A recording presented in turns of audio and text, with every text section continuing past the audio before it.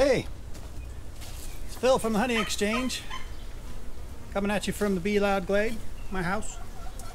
Today I'm going to be putting Formic Pro mite treatment on the hive. We'll talk about that and why while I do it.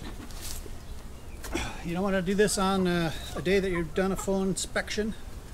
So today we're just going to get in and get out and give them some medicine. It's the third week in July, and now is a really good time to get your hive's mite levels into check. Because if you don't take care of it now, those nurse bees that are going to be feeding your winter brood, those bees are going to take your hive through the long winter. Those bees are going to be born in the next season, the next cycle here. So you take care of their mite load, take care of their virus load, get them healthy so they can survive the winter. So I'm going to go down into the brood nest. I've got a deep and two mediums. If you've got two deeps, just imagine that instead of these two mediums, you got those two deeps. This is heavy with honey.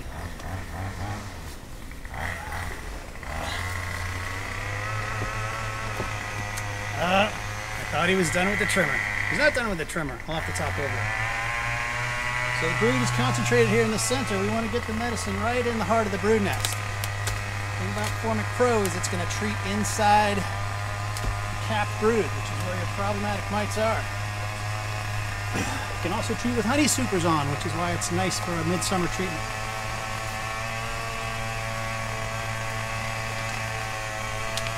Formic Pro, available at the Honey Exchange, $17.95 for a 2-hive pack.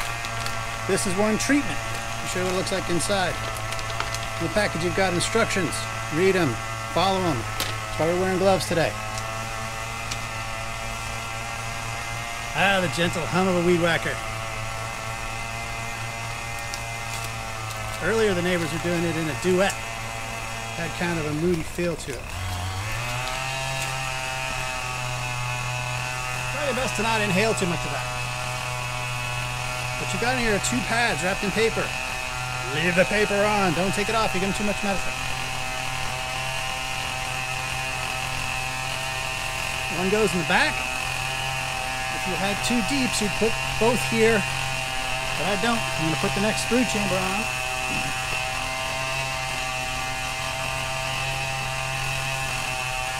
Put the other pad up in front.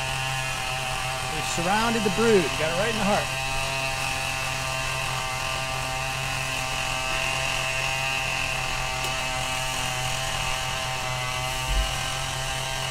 That's a heavy third hive body. It's filled with honey. So most every cell in this hive is filled with either brood, pollen, or nectar, or honey. I'm going to give them some space because of this medicine. They want to have somewhere to run away to. Don't we all? So if you give them an empty honey super, this is one that we just extracted, which is why they're a little crowded right now. Whether you give them that space or not,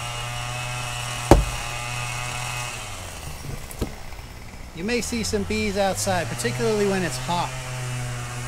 It is hot. It's in the 80s today, which is a little hot for Maine. You want to be in the mid to lower 80s at the most. If it's going to get too hot, open up the screen bottom board if you've got one. I have mine open. You'll lose a little bit of the efficacy of the medicine, but it's going to be a little healthier if you've got some air flowing through it. Also, adding the space is going to help a lot with that. Probably see a little pile of dead bees out in front of the hive on the first day of treatment. Those are just old bees that were likely to die outside anyway.